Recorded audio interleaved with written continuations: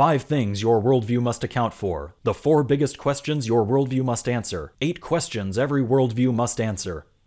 5 questions every worldview must answer.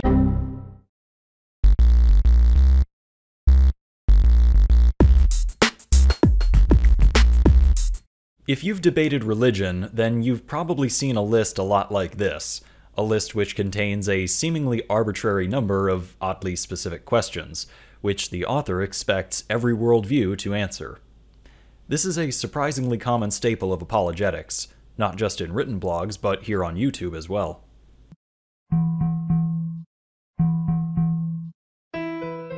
Who am I? Where did I come from?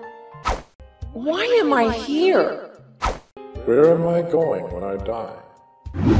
There are really 4 questions of life, David. Origin, meaning, morality, and destiny. That forms our worldview. Where did I come from? What does life actually mean? How do I differentiate good and evil? What happens to a human being when he or she dies?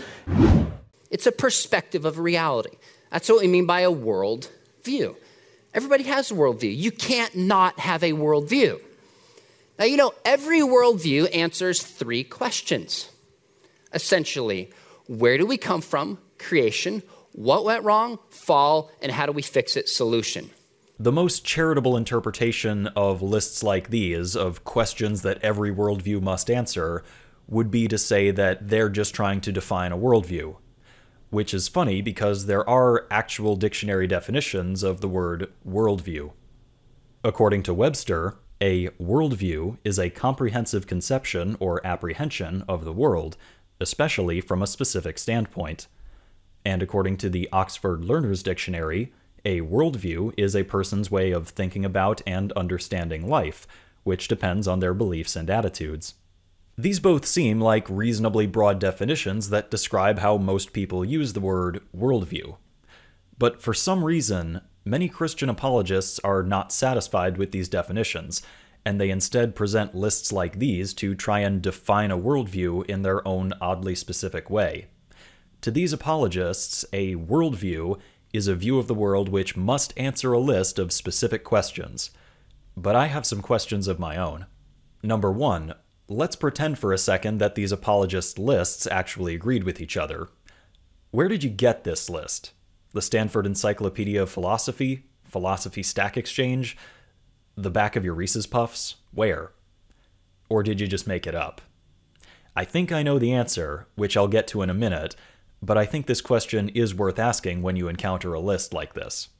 Number 2, why must a worldview provide answers to all of these questions? What happens if it doesn't?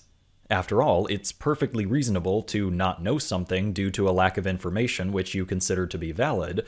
So if, for example, someone doesn't claim to know where humans came from, or if someone doesn't claim to know what happens after death, does this mean that person doesn't have a worldview? The thing is, worldviews are piecemeal. They are not all or nothing. A worldview may be constructed from many different interchangeable elements, so long as all these elements are compatible with each other. Even if one element turns out to be false, that doesn't mean every other element of the worldview is therefore false as well. This only happens when the false element happens to be the crux of all the other elements, which may or may not be the case depending on the worldview you're discussing. So again, I ask, why must a worldview answer all of these questions? And number 3, why these questions specifically? Why don't any of these lists include questions like, what is my role in society? Or how do I reduce human suffering here on Earth? These also seem like very important questions that other worldviews do try to answer. Do these questions not matter? Are these topics not actually part of a worldview? Again, why these questions specifically? As just one point of contrast, one of the features of Hinduism is the 4 stages of life, which is a framework for people's roles in society as a function of age.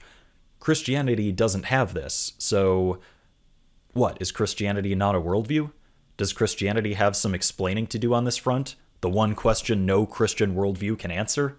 I think the reason why apologists try to define worldviews in these terms, that is, questions every worldview must answer, is because they're working backwards from Christianity, rather than taking an honest look at what all worldviews actually have in common. Christianity has important things to say about what happens after death, and about our origins and about morality, so, the apologist reasons, either intentionally or not, that's all that really matters for any worldview. They have all the answers, so they invent the questions around them, Jeopardy style. My final question, therefore, is this. Can we all simply be content with the broader dictionary definitions of what a worldview is, and start the conversation by simply asking what the other person believes about reality and their place within it, rather than pigeonholing every worldview in terms of the answers that one particular worldview provides? While I can certainly appreciate the suggestion to ask about, for example, origins or morality, this idea that every worldview is answering these specific questions, or must answer these specific questions, is tantamount to question begging from the apologist.